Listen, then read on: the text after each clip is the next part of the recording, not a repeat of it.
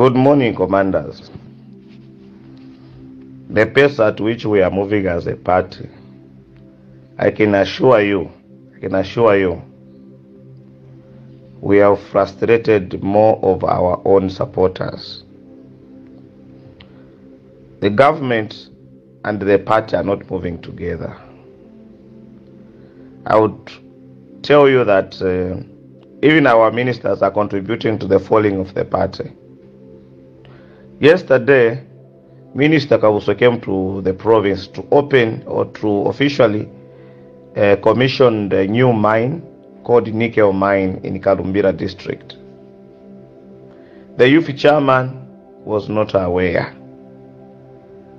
I don't know who they communicate with. The district chairman for Kalumbira was chased from entering.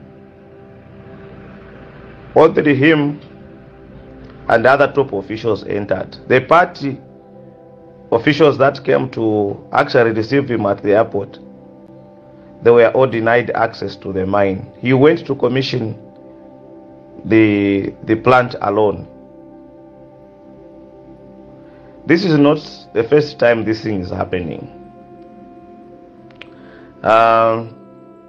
We have seen a number of programs that are rolling around the country where ministers, PSCs, and those in government undertake without considering the importance of the party or recognizing the party. This is 2023, 2024, 2025, 2026 elections. We have continued creating fresh wounds in our members. There is poverty in the UPND. There's poverty among the youths. Terrible poverty. All their hopes are gone. All their hopes are gone. They did not hope for poverty. I know there are good programs that the president has done on the ground. But who is able to talk about them to convince the people that are complaining? How many people are in the offices are able to come out to complain, to convince people or talk about what the president has done?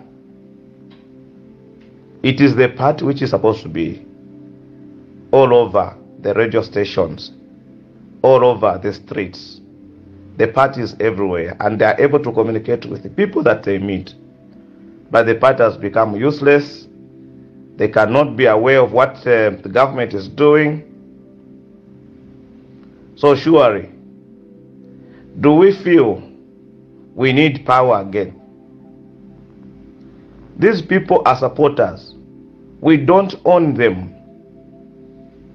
We don't own them at all.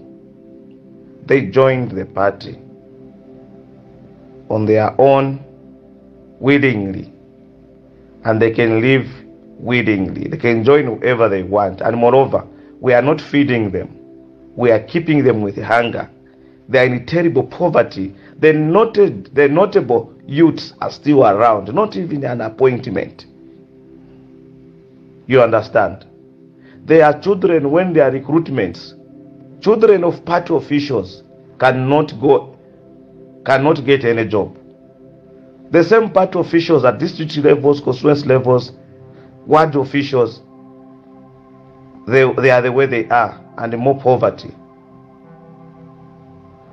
I'm very scared because I'm in the stronghold. And what I'm seeing, if there is anyone who is relying that things are okay, either to the president, to cabinet,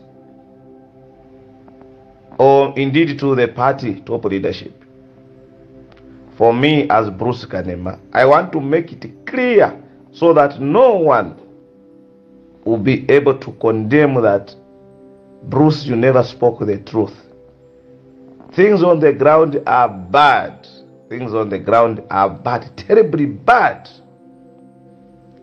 Because even in the same little things that people can do, there are cartels here and there. The same people in positions appointed with salaries and allowances are struggling again with those that are not in positions to get the little dropouts from their tables. There is a problem. They are eating, but they are pretending they are also suffering under this government. Even those that are doing a few things, they are pretending that they are not doing anything. They cannot share with a neighbor because they know this one is eating. There is a problem in the house of the UPND. Problems have been caused since the time of elections. Even our own NMC is unable to attend to it. Is unable to resolve issues because even NMC has got a lot of, actually a big vacuum, which up to now, I don't know whether we are waiting for Jesus Christ to come and put things in order to fix,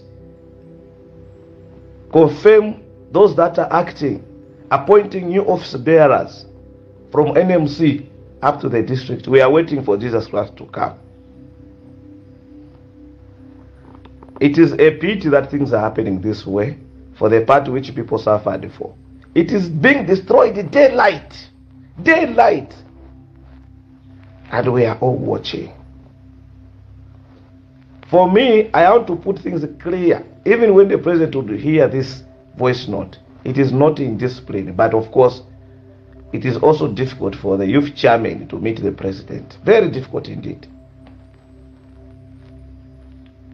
The youth chairmen are also languishing in poverty. No transport. They can't even mobilize. So in short, the party has been forgotten completely by our own selves. We have tried to fight for the party, but you fight it alone. In the Northwestern Province, if I can't speak, no one talks about the party. If I cannot control things, I'm a bad person. No one wants to hear about the party. When you go to the office as a top official or a senior official, you introduce yourself in that manner. The call will come. Hey, you are under me. I'm a permanent secretary. I'm a member of parliament. I'm a what? I'm a PS. I'm a minister. Don't entertain cadres. The president said I know there is no cadreism. Can you give those desks to that person? I have sent 2 people there, you see them. That is how things are proceeding. For those that are around the mine like us, the mines are those in positions. The contracts are those in positions. Others are coming from Lusaka in the name of State House. Others are coming in the name of their positions as ministers, as children, as what, to get anything. We were told to make cooperatives. Cooperatives are not supplying. The same desks are being handled by the people whose parents are in the offices, whose friends are in the offices, whose boyfriends are in the offices. It goes down like that. We were told to apply for artisans, mining artisans, or artisanal mining license. We did all that. We did all that in a very free manner, with the hope that yes, what has been told to us will happen. We were told the cancellation of OPF mines are being done. Today they are on top of their gear. They have gotten all the mines again. They are all over. Selling the same mines, having more money. Going to the cadastre, the applications we made in November. Today, the same sites have been taken over by other people. They have got mining licenses. Only the sites where we applied. Where is our hope? Also, this is how it feels being in power. Is to lose almost everything. We cannot be in politics with hunger.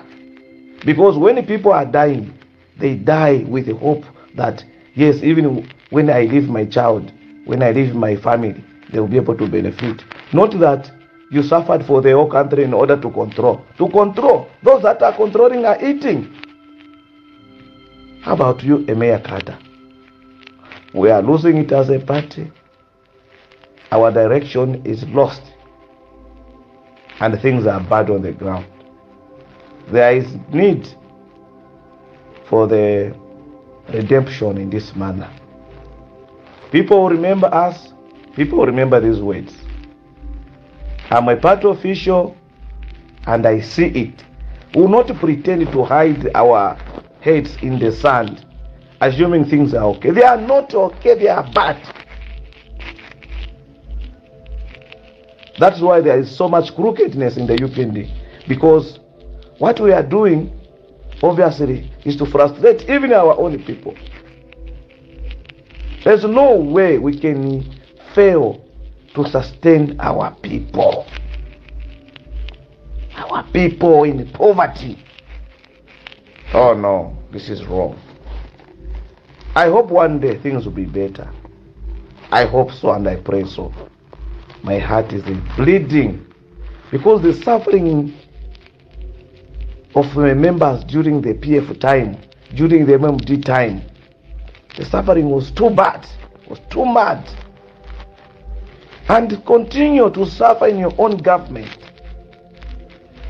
is a grave mistake. Bruce talks too much. He's the official, he's not supposed to say. Yes, but who will talk? Who will say the truth? I want to say it so that at the end of the day, no one will blame that. Why did you keep quiet when things were happening? Youth chairmen are commanders. Youths are the drivers of winning any elections. The women, today, only those in government. I hope civil servants will be in all the streets to campaign, sleeping down in polling stations. We hope so. We hope so. Otherwise, things are not okay. Commanders, this is not all. There's still hope that one day we meet the president and tell him the truth.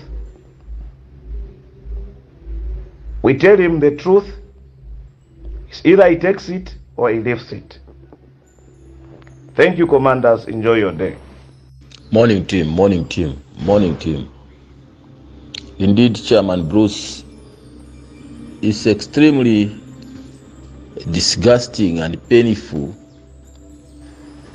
Unless you are not a committed member, you can pretend and bury your head in the sand. Of course, at our level, you can try to do A, B, C, D. But you look at the general populace, general membership, who you know that indeed these people sacrificed for the party and worked tirelessly for the party. Look at their lives. Look at the way they are lamenting. Here in Lusaka now, they are talking bad about the party openly.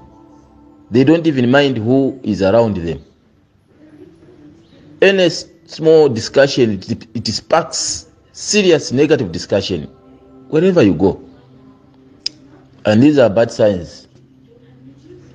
And the tenders of trying to trash genuine concerns from people, of trying to ignore and call people names, those who are complaining, is totally the long approach to politics. People must be worried and take interest in understanding and in paying attention to what people are talking about. And we should find a solution. Solution must be immediate, because we've already spent 2 years struggling without solution. So it means we need to find a solution immediately. No dreaming at all. If we don't, ground will shift. We will keep on pretending. The rude shock might catch us in future. That's when people will accept. It hurts me to see people becoming very arrogant and so stupid, in the sense that when you talk to them, they'll think you are just complaining or troublemaking. But meanwhile, you approach them with the love of the party. Indeed, they say power blind. We've proved it. Political power blinds people. Eventually, the people that we are suffering with on the ground, my brother, they'll become too wise simply because they are appointed. When we are advising each other, agreeing together, by today, You tell them Mane Steve Mwatenga is not good politically, they'll think you don't think. They've assumed Marozi Nangu Chabiaguti, they're in their own world. Politics about perception, politics about facing reality, politics about politicking. We have not formed an institution, or we have not formed a company where you think no one can destroy your company because you are the CEO forever. No, these are politics. We are the mess of people. You do things in the interest of people, whether bad or wrong. Simple. So, we are the only leaders who can change the status quo.